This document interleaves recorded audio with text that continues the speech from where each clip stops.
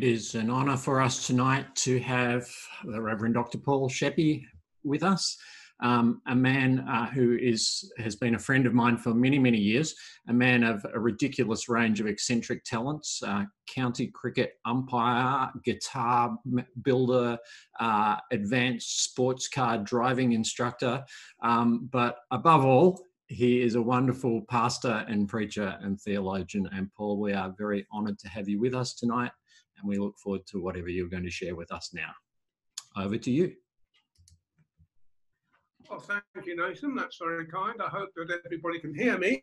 And the first thing I want to say is that it's 16 years ago since I was with you in South Yarra.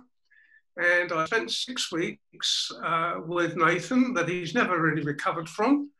And I want to say a special thank you, even though I can't see her at the moment. I want to say a thank you to Acacia, whose bedroom Sue and I stole for the duration of that 6 weeks. So thank you to her. When Nathan suggested that I might like to preach for you and then told me the Sunday that he wanted me to preach for you, I thought, oh, well, that's interesting. Thomas, again. Thomas gets a funny sort of press, doesn't he, really? He's either a hero because he's determined to see for himself that the Lord is risen, or he's a villain because he doesn't really believe the rest of them when they tell him.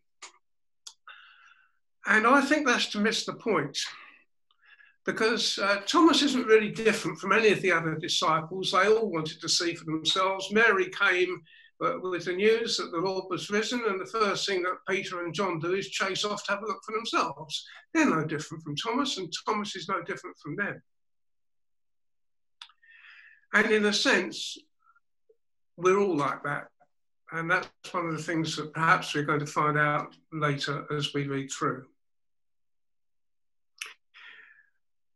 The interesting thing is how often in this story we're told that all of this happens behind closed and locked doors. Now, I've seen some pictures of what's going on in Sydney, and I've seen some pictures of what's going on in Melbourne, and you're all behind locked doors like the rest of us. It feels like being under house arrest, and we're not supposed to go out anywhere unless we're going to get some food. Or if we're going to take some regulated exercise, and we're behind closed doors. And if we see our neighbours, we wave at them from a distance. We can't go and greet them, we can't hug them, we can't touch them at all. And this passages that we've been hearing earlier, especially the passage in John's Gospel, talks about the Lord appearing to people who are behind closed doors.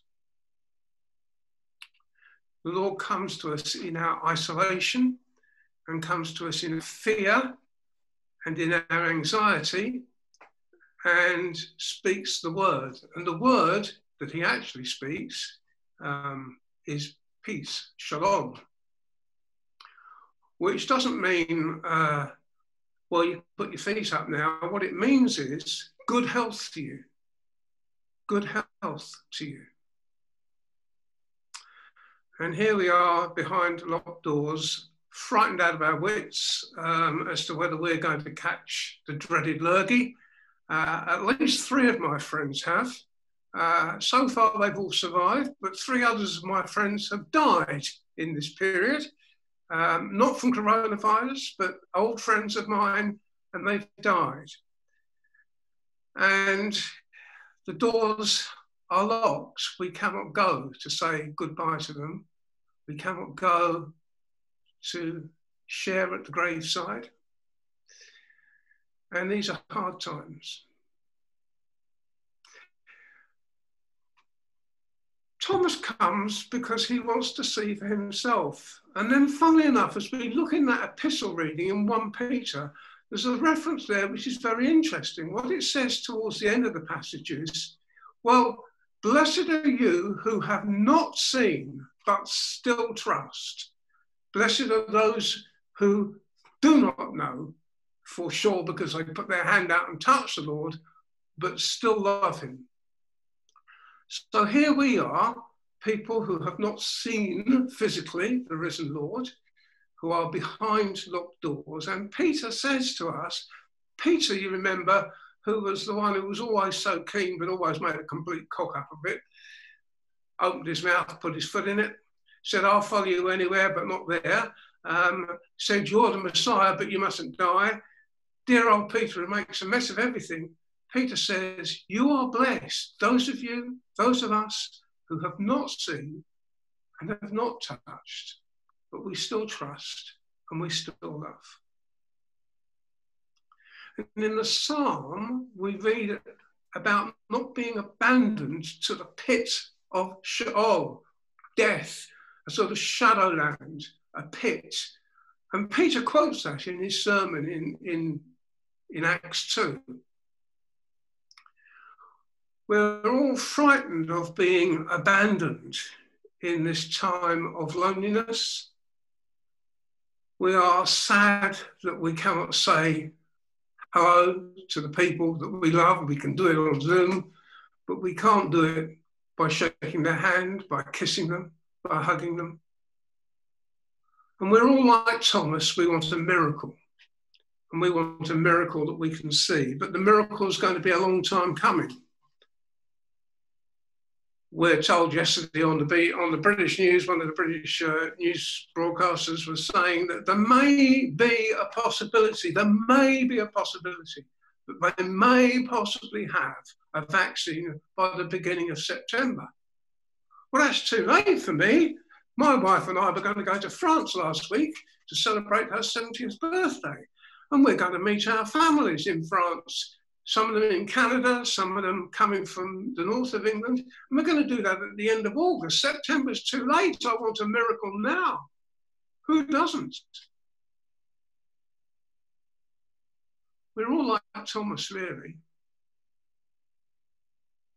And the final phrase in the gospel reading is very interesting. It says this: there are other signs that Jesus did.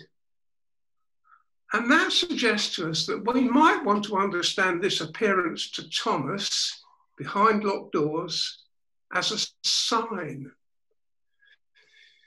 The fourth evangelist, John's Gospel, talks about signs rather than miracles because nearly every sign that happens in John's Gospel is followed by discussion.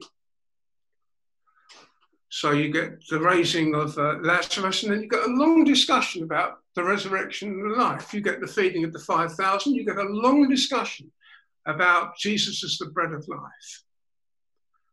So this appearing to Thomas is a sign. And what is the significance of that sign?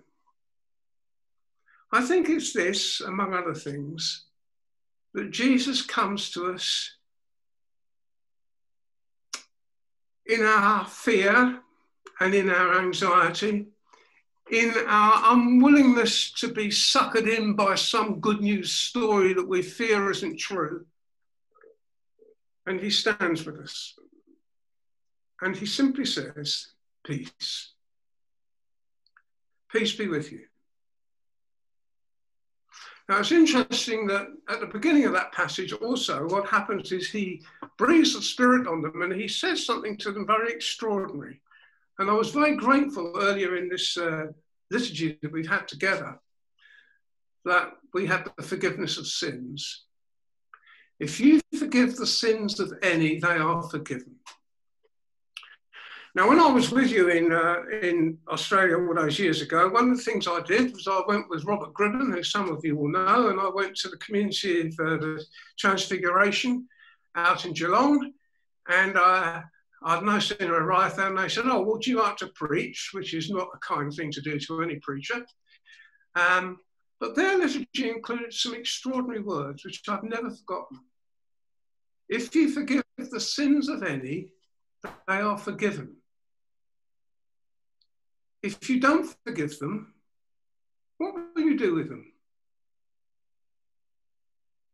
What will you do with the sins of others? Will you carry them? Will you be the sin bearer? Will you harbour them as resentment? Jesus comes and he doesn't criticise Thomas for his failure to believe. He simply says, peace. And the closed doors are the closed minds that we have, our refusal to believe, whatever it is. Sometimes we believe because it simply ain't true, fair enough. But sometimes we refuse because it's almost too good to be true, and we daren't believe it. But these passages this morning tell us that, or this evening for you, these passages tell us that if we will open our minds and open the door, Christ is there.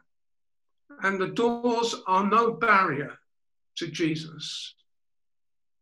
So here we are in the beginning of the season of Easter, in the year 2020, in the middle of a lockdown, which our government has gladly increased for another 3 weeks, another 4 weeks.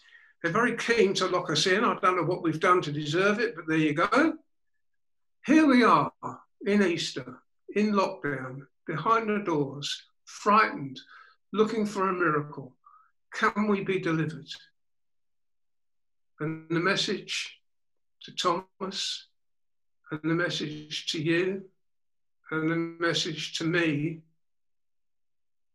is, I am here, peace be with you.